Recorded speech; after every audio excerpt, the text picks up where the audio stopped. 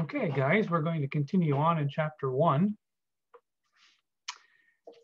When we last left off, we were talking about socioeconomic factors that influence infectious disease and chronic disease. I wanted you to also pay particular attention to the section entitled The Changing Specter of Infectious Diseases that talks a little bit about pandemic, what a pandemic is, and we are in the midst of that, of course, with COVID-19. So check that out, please. And so where I want to kind of pick up next is that section of chapter 1 that talks about historical foundations. And so hopefully we're at that slide. So let's go ahead and take a look at that. So the field of microbiology, you know, we can go back several hundred years to some of the scientists that began to contribute to our knowledge of microorganisms and the role they play in infection. We're going to talk a little bit about that next. And we're going to focus on these 4 bulleted items that kind of describe some of the major milestones in this field of microbiology, although I guess we could apply these to other branches of biology as well. One very common mode of thinking, even among noted academicians back in the 14th and 15th century and even into the 16th and 17th century, is this theory referred to, or this type of thinking that espouses to what is referred to as spontaneous generation, which means that life arises from non-life. It was thought for many, many hundreds of years that if, for example, you took some old rags and threw them in the corner of your house, and a couple of days later you lifted those rags up and you found some rats underneath the rags, that the reason that the rats were there was because they came from those rags that laid in the corner of the house. I mean, it sounds kind of bizarre to us today, but people at that time were making merely observations and drawing some erroneous conclusions based upon those observations. People used to think that there was this vital force present in the air, in water, that was this contributing factor that gave rise to living things. They came from non-living things. It is, again, a very bizarre sort of way of thinking when we talk about it today, but at that time, that was what most people thought, including many smart professors of major universities espoused to this notion of spontaneous generation. We'll come back to that in just a moment, but let's talk about a couple historical figures at the time that laid the groundwork for our present-day knowledge of science. And this first fellow, by the name of Van Leeuwenhoek, was a Dutch clothier who lived in the middle part of the 17th century. And so his job was selling linens. But when he wasn't in the front selling merchandise, he would retire to his workroom and for some reason became interested in looking at objects using some lenses that he actually hand ground himself. These small little single lenses, that's what he started with, kind of like a magnifying glass, you all know what that is. And he started looking at objects.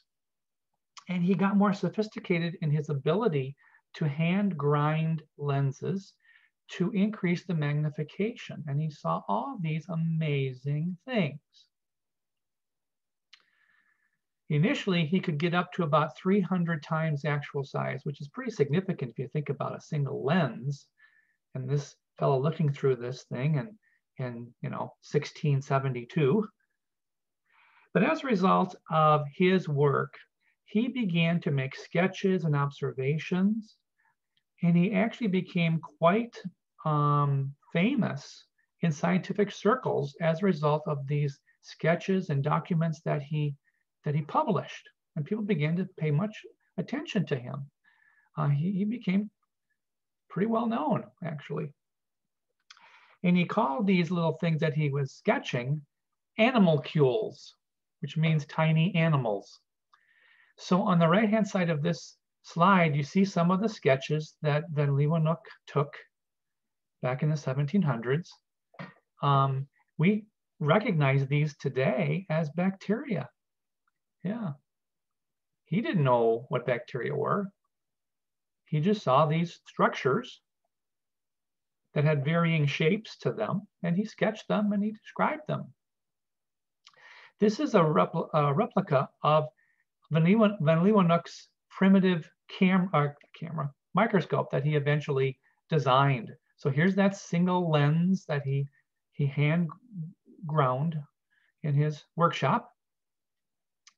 And he put that drop of blood or the drop of semen or the drop of pond water on the tip of this little specimen holder.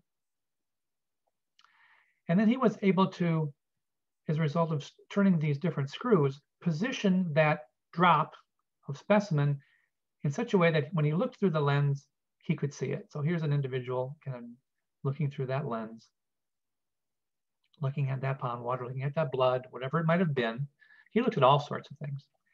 And there's a YouTube video here I'd like you to watch that talks more about Van Leeuwenhoek. I think you'll find it interesting. It's a nice synopsis of his work, so check it out.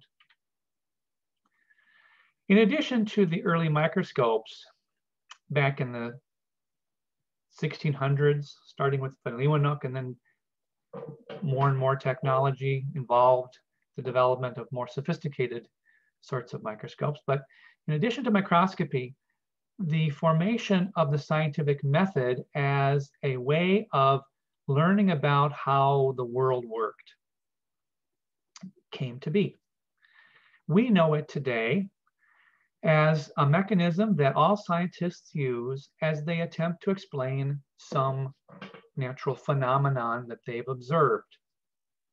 Now think back to A&P1. A lot of you took that here at JCC. We performed an experiment whereby we walked you through the steps of the scientific method. If you remember, that was the lab that involved predicting height based upon long bone lengths. We chose either the femur or the humerus or whatever the bone may have been, depending upon what lab you were in.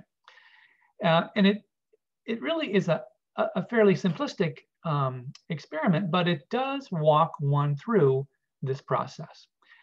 One of the most important steps, of course, of the scientific method is the formation of what's referred to as a hypothesis. This if-then statement, this prediction that we make that is then tested, right? And then we analyze the data, we look at the results, and we draw conclusions based upon that experiment that was done. Ultimately, we need to revisit the hypothesis and ask ourselves, did the data support it? Or did the data not support the hypothesis? And more times than not, the data does not support that educated guess. And we have to reject it. And what do we have to do next? Do you remember? We have to ask a new question. We have to make a new prediction. We have to develop a new hypothesis, which is then tested. And if you do that enough times and you come up with good hypotheses, because you're learning more and more about that topic, whatever it is that you're studying, pretty soon it's peer reviewed. People read the article that you publish, perhaps they try to replicate it. If they get the same results you do, it just adds more validity to that particular topic that you're studying, that particular problem you're trying to look at or work out, if you will. So the formation of the scientific method is a really, really important process that people began to utilize rather than this sort of observational science. They were trying to base it on observable, testable conclusions.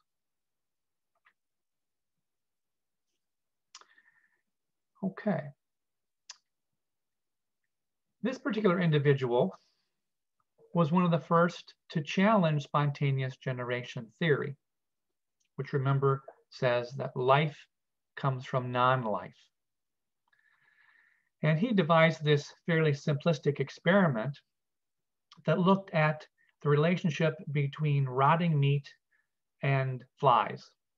Now, many, many years ago, even to this day, I guess, if you put rotten meat or whatever out in the backyard in the summertime, within a few days, you'll see maggots on the surface of that meat, and eventually the maggots will pupate into flies. So the observation was flies come from rotting meat. A fair observation to make. Not a fair conclusion to say that flies emerge as a result of rotting meat.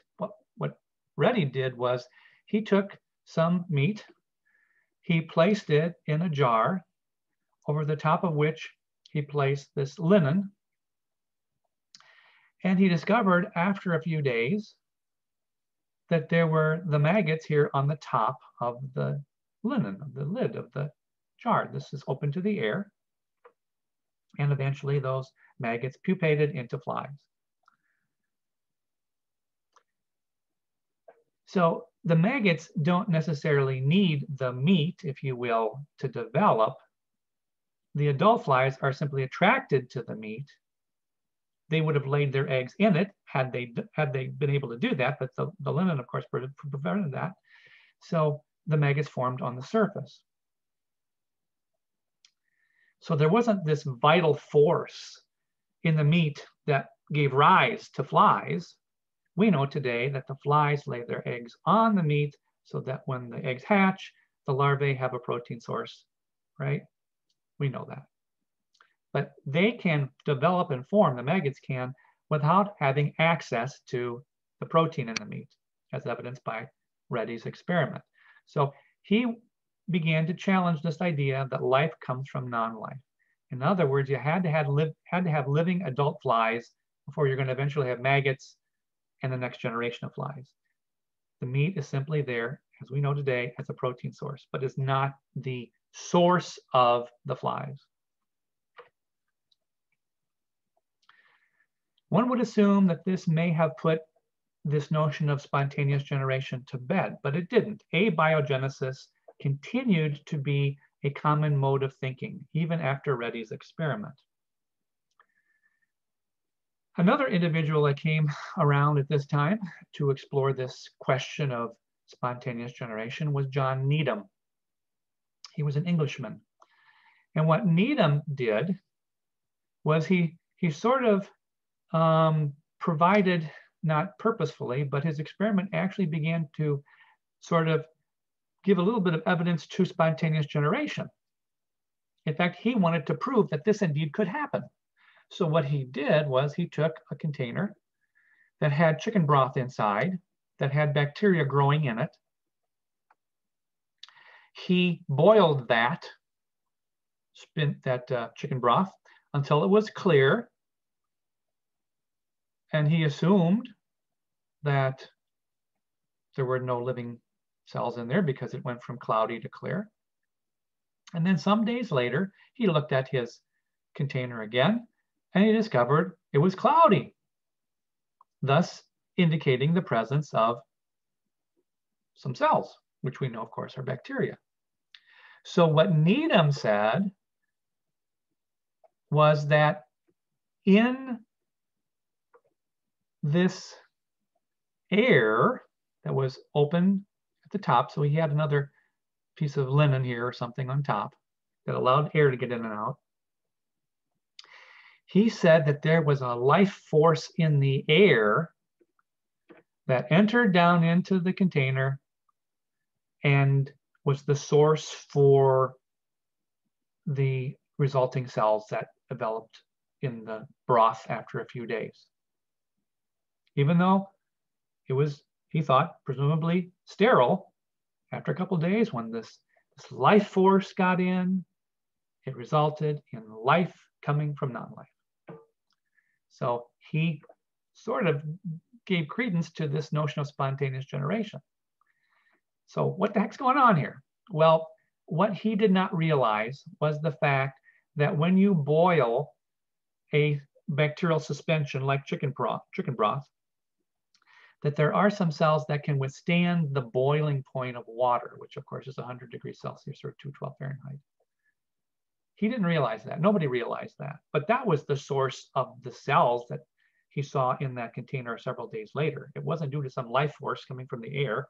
It was due to the fact that there were resistant bacteria that could withstand the boiling. Yeah.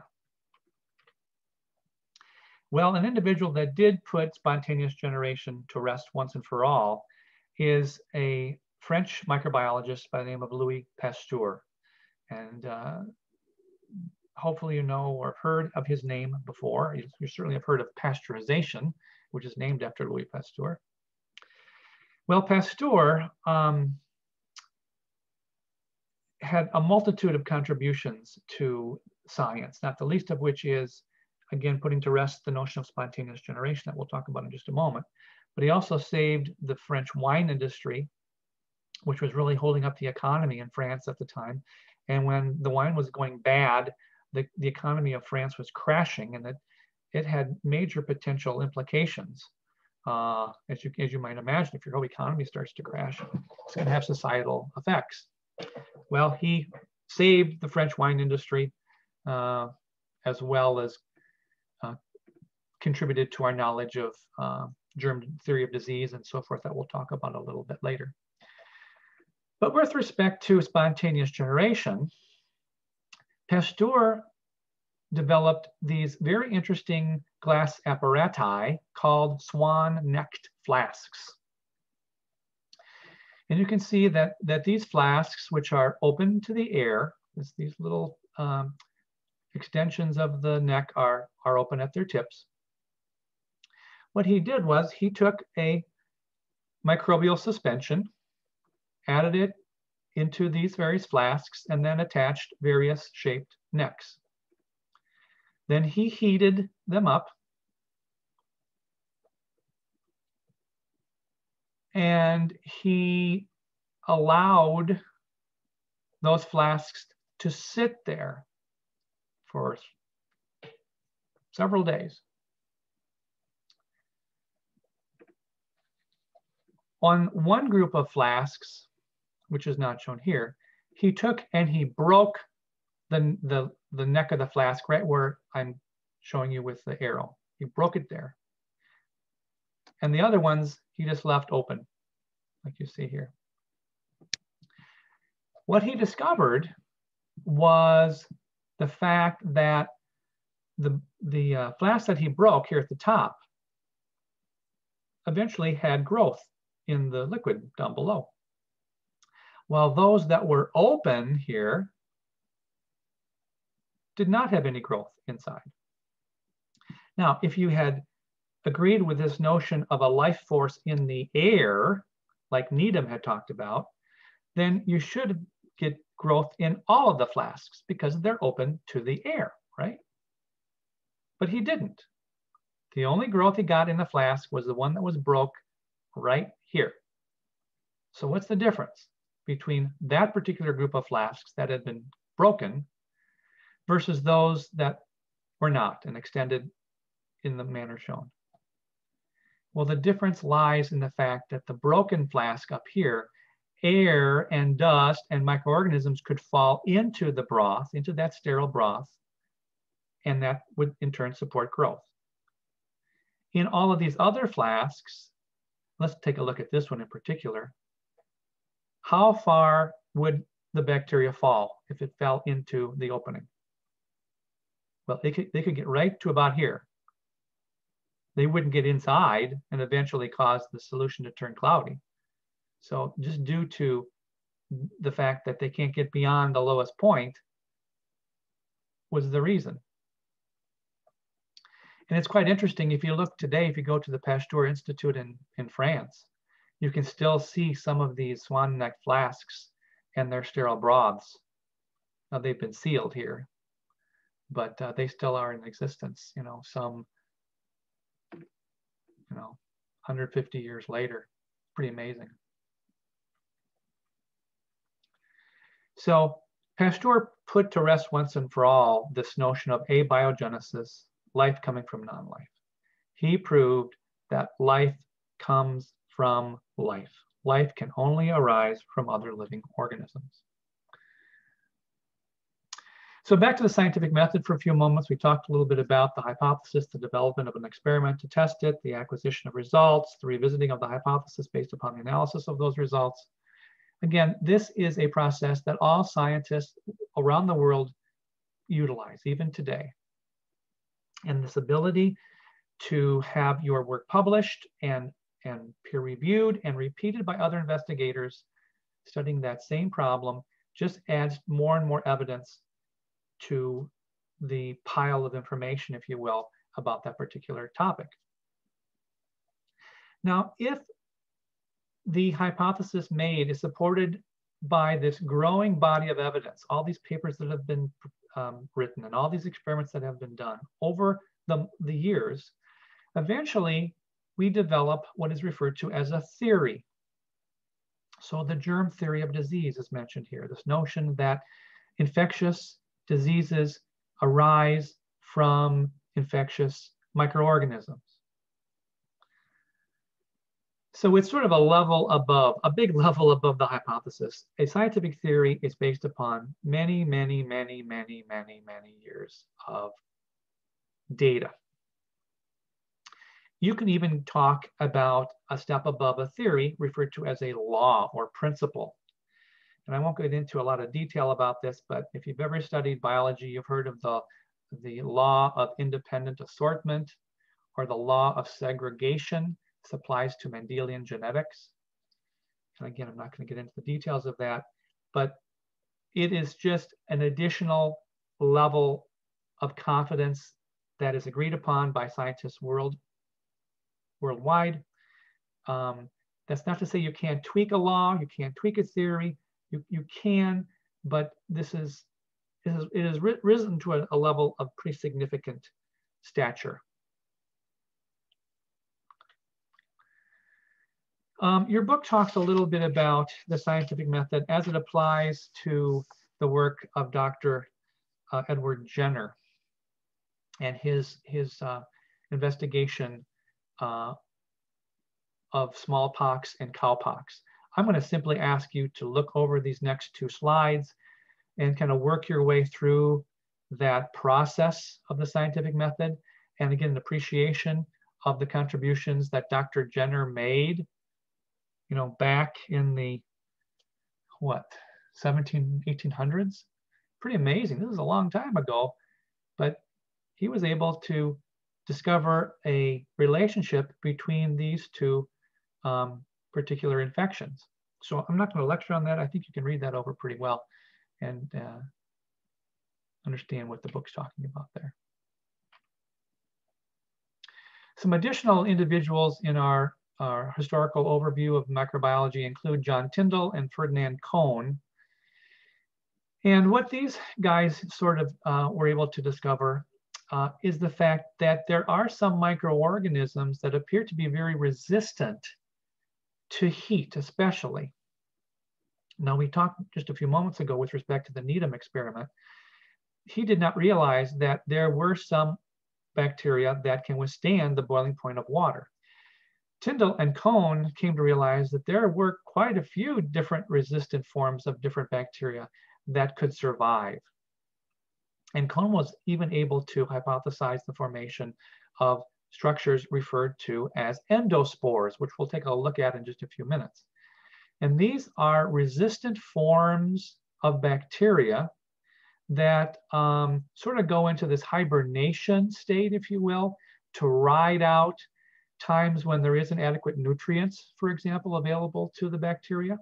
And then when conditions improve, which may be thousands of years later, these endospores will germinate. That's the term they use, like a seed germinates, only this is an endospore. The endospore will germinate into what's called a vegetative cell, So when we talk about bacteria and we look at bacteria in lab, we're looking at the vegetative state of the cell. It's kind of a funny word, vegetative.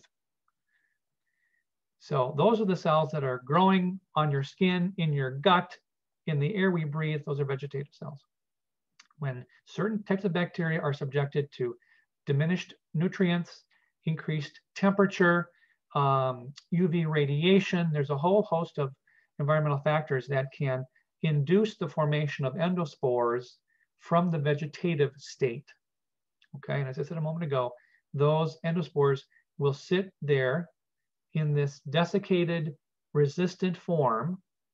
They don't divide like vegetative cells do. They just sit there and they hope secretly that conditions improve. And if they do, they germinate into vegetative cells, which can then metabolize, reproduce, and do what bacteria do. When we talk about sterility, of course, we're talking about the absence of any life form, whether it's vegetative cells or endospores, or even prions, which we'll talk a little bit about later, which are infectious proteins. They're not even cells. They're organic molecules, misshapen proteins called prions. If you can eliminate endospores, vegetative cells, prions, viruses, which actually aren't even alive, but they're infectious agents. If you can eliminate those, then we have what is referred to as a sterile field. And we'll talk more about sterility and how that's acquired or maintained this semester. I'll take you into the prep room and you'll see our autoclave, which our lab tech, Deb Fornes, uses to sterilize media for us to use. This is a video that I'm going to, again, ask you to watch. It's about 2 or 3 minutes long, just to get a flavor for what endospore formation is sort of like. Don't get caught up in all of the details. We'll talk more about endospores coming up, I think in chapter 4. So that'll be coming up in a couple weeks. And we'll probably watch this video again, actually, but just take a moment, sit back, watch it. Don't worry about taking any notes. Just get an idea of what this process involves.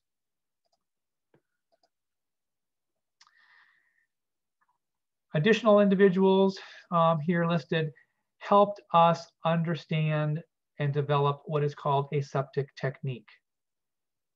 Aseptic technique, again, we'll talk more about later, is the process whereby we try to eliminate contamination. You're going to develop good aseptic technique in lab as you transfer bacteria from a broth to a slant, or from a plate to a broth, or whatever it may be. You're going to wipe down your tabletop before and after lab. That's part of aseptic technique. It's trying to remove any bacteria that might be potential contaminants or sources of contamination in our cultures. Sepsis is not good. Sepsis, if you're a doctor or a nurse, something that's gone septic means you have an infection going on. You have invasion of bacteria or microorganisms, and it's causing a problem. So we want to avoid sepsis. A means without. So without sepsis, these are techniques, again, to try to eliminate or prevent infection.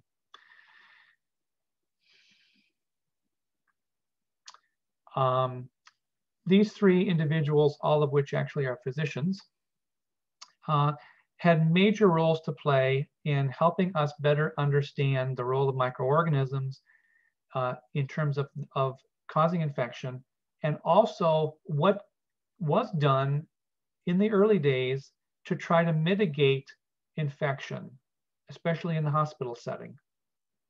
And I will tell you from the get-go that these individuals that lived back in the 1800s met with a lot of resistance in trying to implement these observations and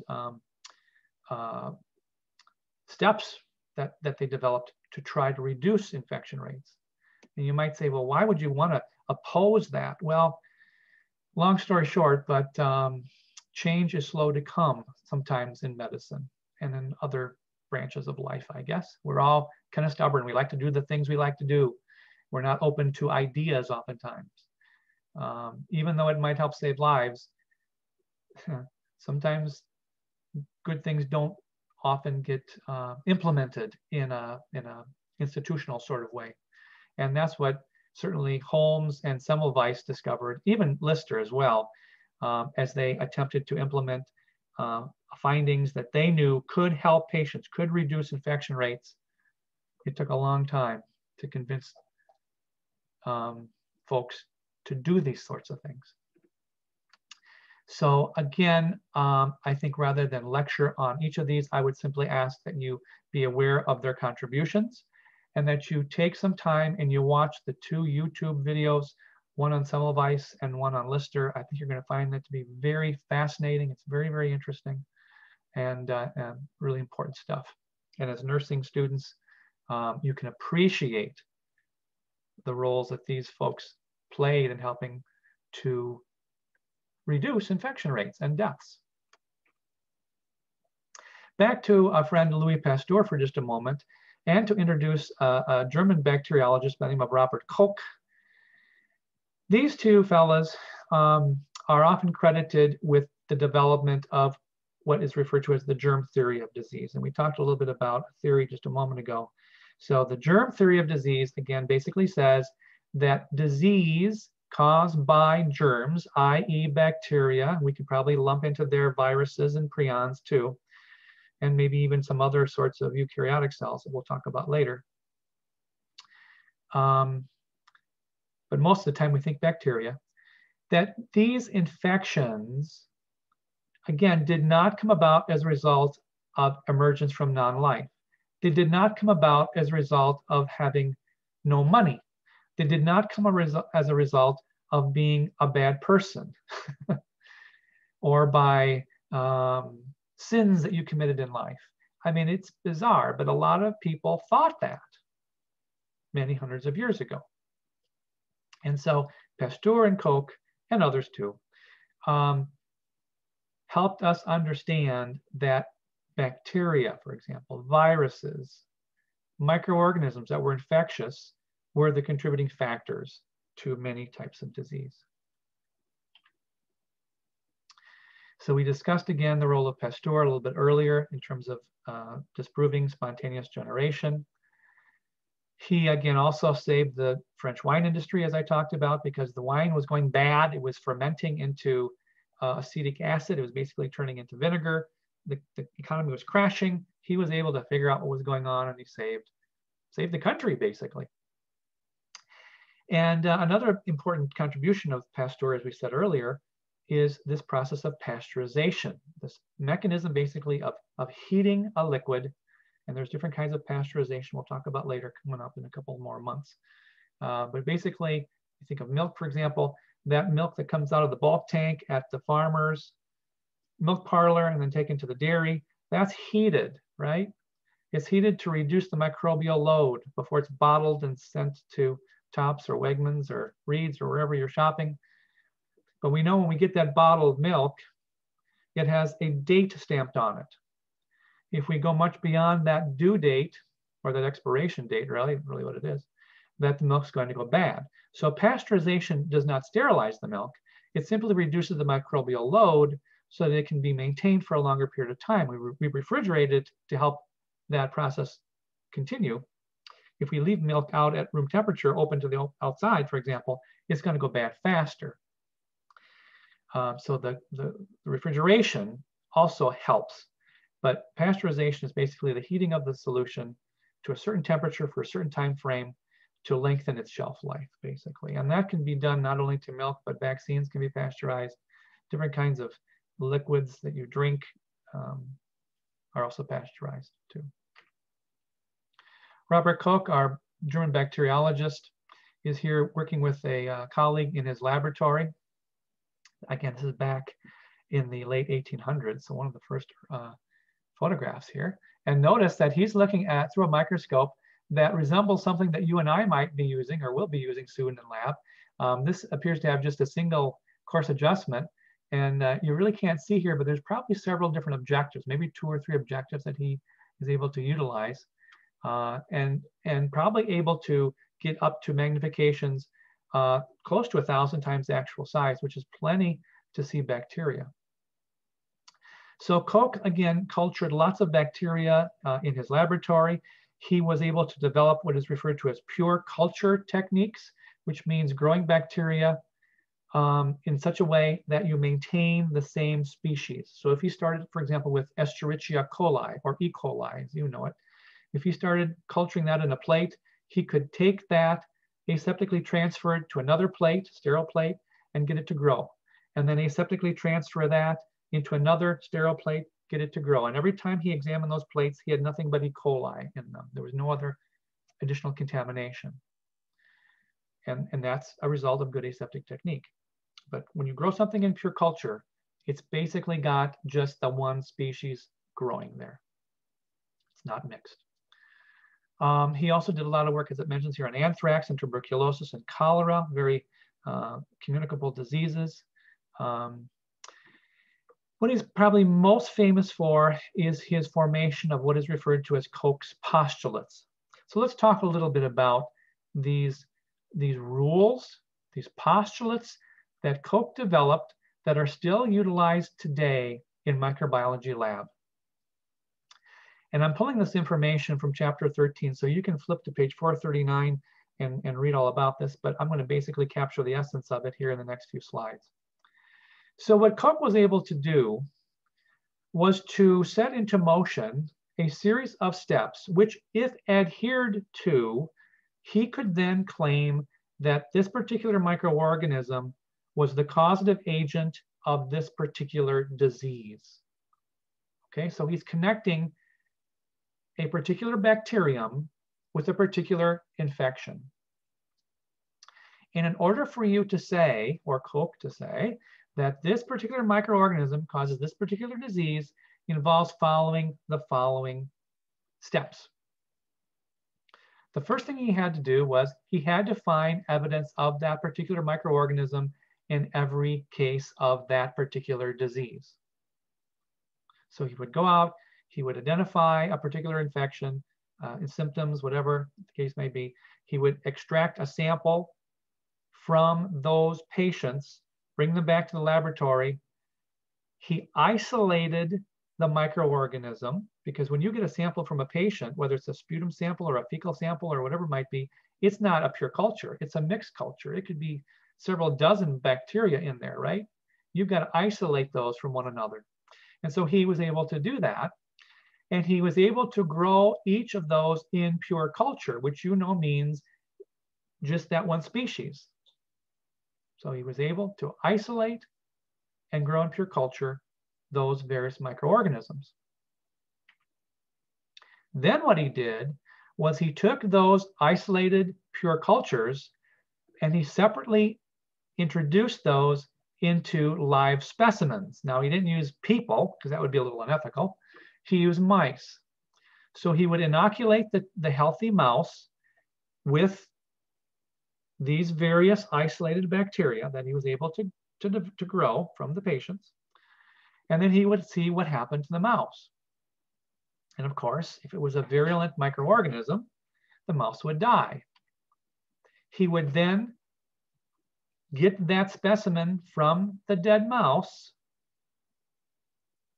and be able to grow it in pure culture once again after isolating it from potentially other microorganisms. So these different steps, if you will, these four postulates basically allow us to say that a particular microorganism is the causative agent of a particular disease. Koch's postulates.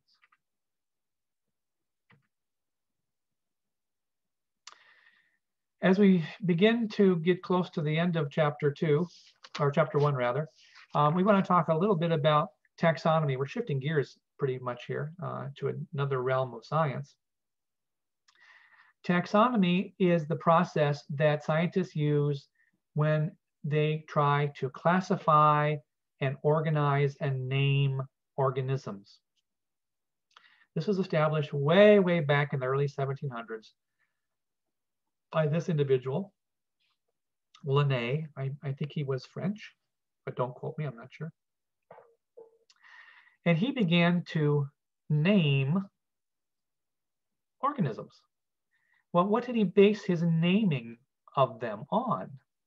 Well, he tried to look at common characteristics, and oftentimes he had nothing to go on other than physical traits or characteristics, right? So he was able to group all the animals together because they had wings. He was able to group the fish together because they all had fins.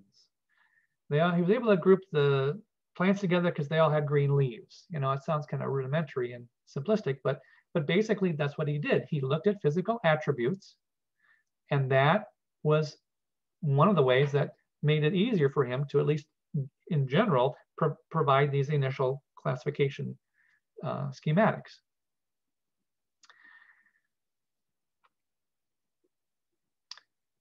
So the process of looking at taxonomic organization involves different levels of classification. And if you've ever taken a botany class or a zoology class, you've certainly heard of these terms. I suspect many of you have not done that, but what we have here are what, 2, 4, 6, 8 different terms. And we're going from the most broad level of classification called the domain down to a very specific taxon, which is the species level. We're going to describe some examples of this in just a moment. But domain, kingdom, phylum or division, class, order, family, genus, species. That's the sequence. As we go down, we get more and more and more and more and more and more specific. Or another way of saying that is, as we go up the taxonomic classification, we get into more and more broader attributes to those organisms. Okay, here's that sample of taxonomy I was referring to a moment ago. On the left-hand side, we're looking at organisms, all of which are eukaryotic, meaning they are composed of cells that have a membrane-bound nucleus and many other membranous organelles. And on the right-hand side, here are organisms, look like unicellular protozoa, single-celled protozoa like we might see in lab soon. So they both fall within the same domain, and we'll describe the 3 domains in just a moment, but this is the one that you fall into as well, the domain eukarya. So eukarya, that domain contains all of the eukaryotic cells, all the organisms made up of eukaryotic cells. That would include you.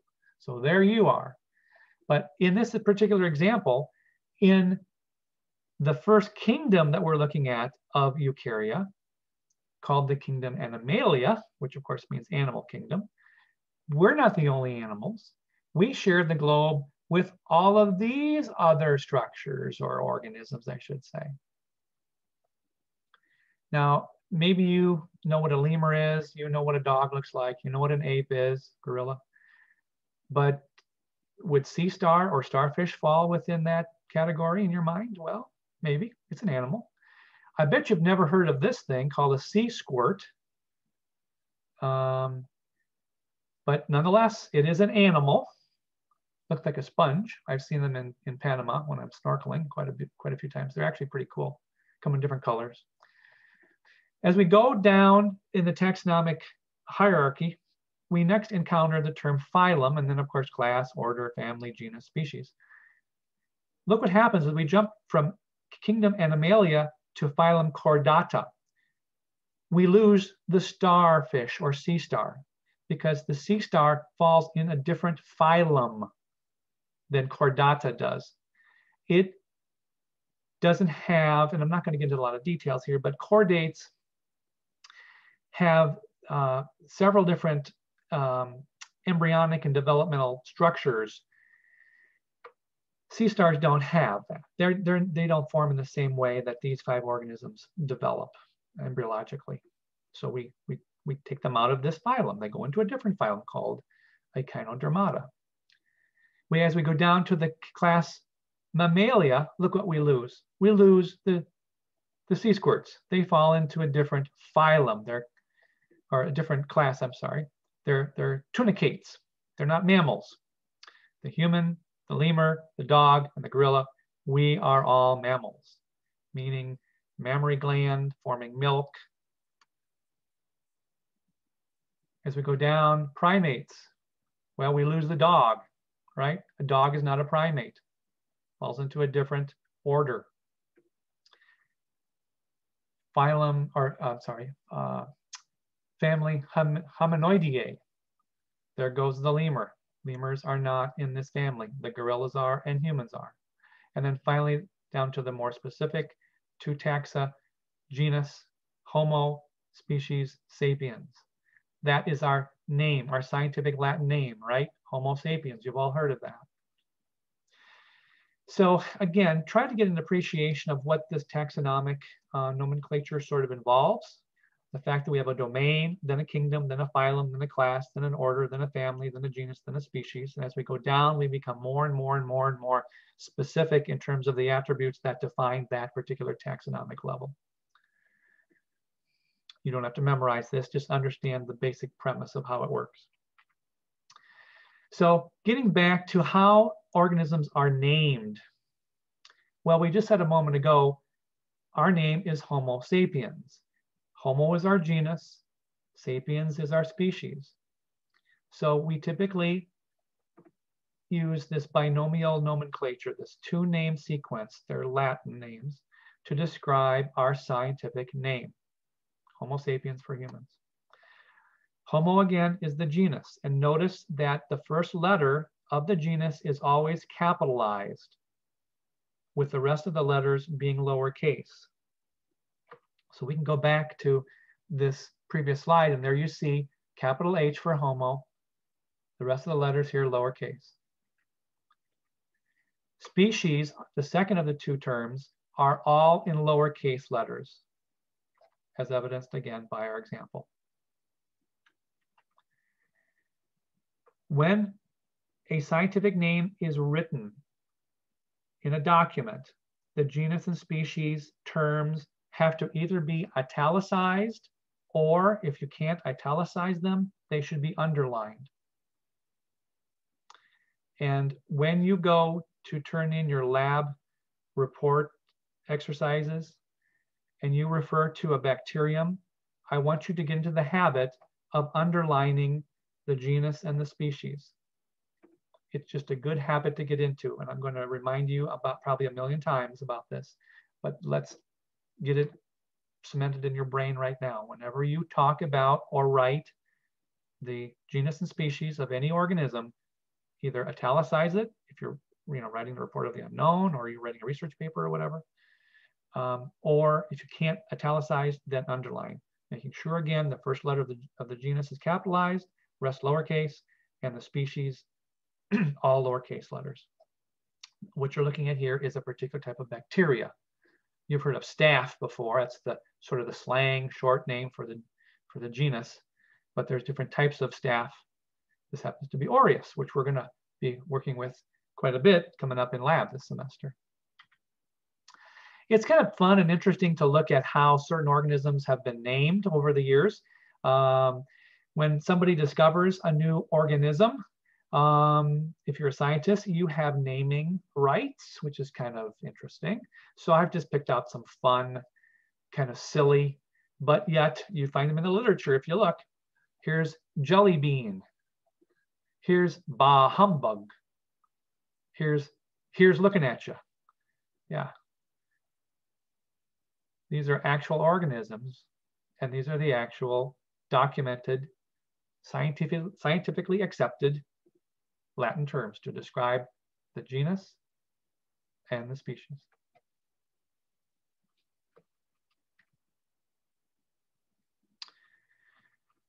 We should have some appreciation and understanding of evolution and the fact that all organisms evolve as time goes on. They change as populations are subjected to alterations in their environment. I'm not going to get into a lot of discussion of evolution. That's a basic principles of bio topic. But we've already established the fact that life arises from life, right?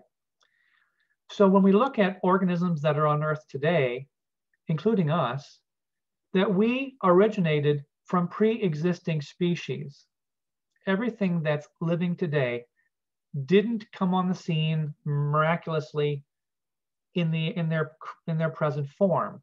They have a history of pre-existing species.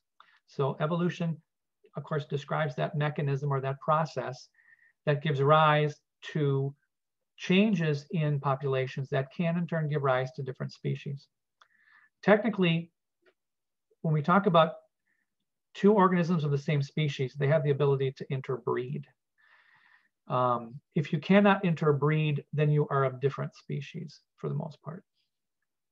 This process is ongoing and generally leads to greater complexity in that particular group of organisms. That's not to say that prokaryotic cells, bacteria, are not complex.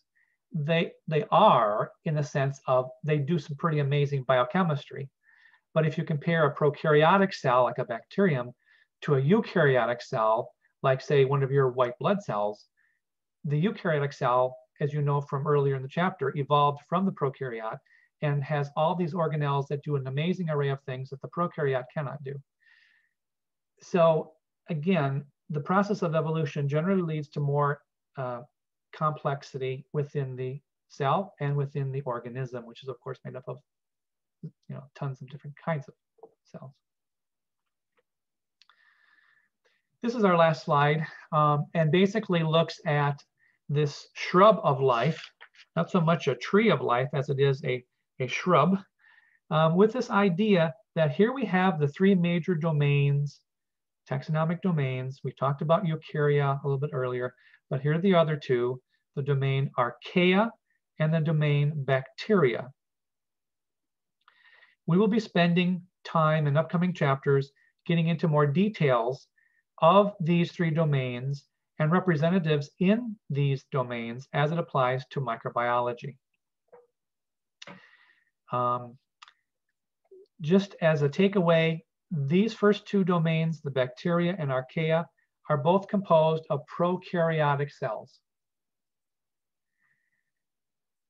But the groups of cells here in the domain archaea, while they are prokaryotic, as you'll see later, they do share some very interesting similarities with eukaryotic cells that make them very different from bacteria. Okay, they're still prokaryotes, just like bacteria are prokaryotes, but they're unique enough in many different ways that scientists have put them in their own domain, the archaea. They're really cool and interesting cells. So if we were to trace back, if we could in time, the present day bacteria here in this domain, or the archaea in this domain, or the eukaryotic cells in the domain eukarya, they do share common lineage in terms of having some ancestral life cell line, I should say, from which these branches eventually then deviated, sort of like the trunk of the tree eventually forms into various branches, or that sort of analogy. And so you can kind of see here again where the green leading to the archaea and the red leading to the eukarya, they're kind of closer together, aren't they? Okay, and that's because again they're different, but they have some interesting properties that are kind of common to both. So know these three domain names, know basically what they contain, and we will be talking in great detail about them coming up in the next couple weeks.